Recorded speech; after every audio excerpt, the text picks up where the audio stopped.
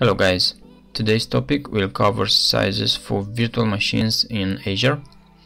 Somehow this is a well-known information, but because it is presented in skill measured, I would like to offer some utile tips and tricks. Like other cloud vendors, Microsoft Azure provides different types of VM. The first one is general purpose.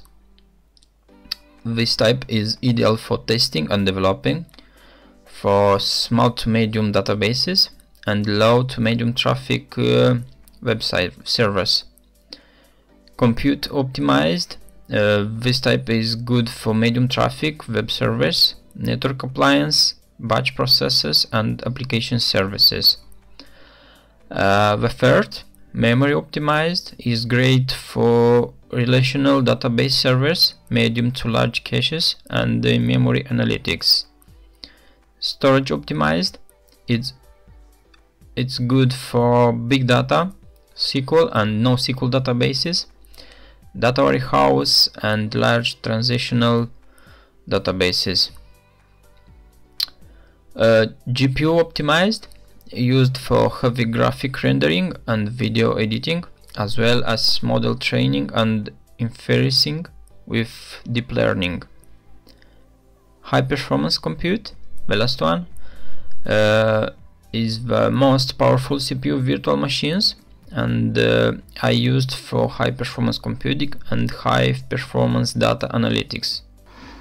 So now let's navigate to the Azure portal to have a look at the sizes when you create a new virtual machine. And yes, every time you will create a new VM, you will have to choose the correct size for your VM.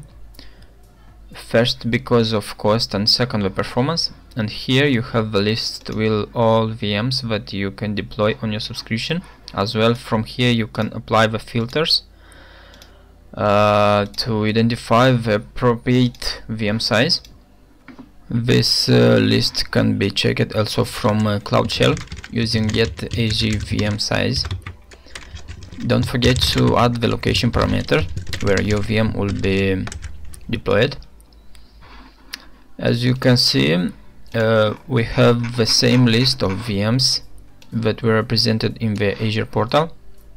But I have to mention here a very important aspect that cannot be checked in PowerShell.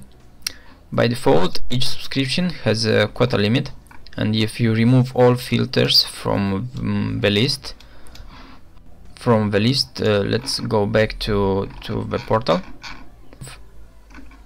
You will see that some VMs size are not available for deployment, and this is because of insufficient quota. To change this, so to change this, go to your subscription, select new support request,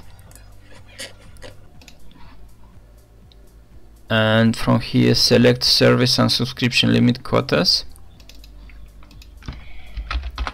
In quota type you will need to choose compute VMs, go next and go next in detail tab, and here you need to provide detail about your limits.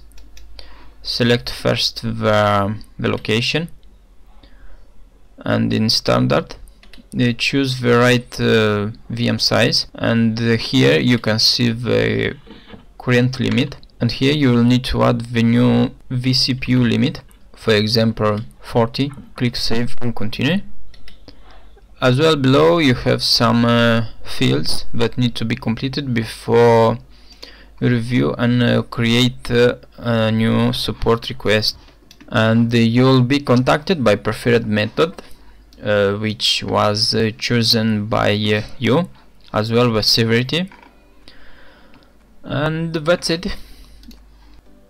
Okay, if you have a question, don't hesitate to ask me via comments. I will help you with pleasure.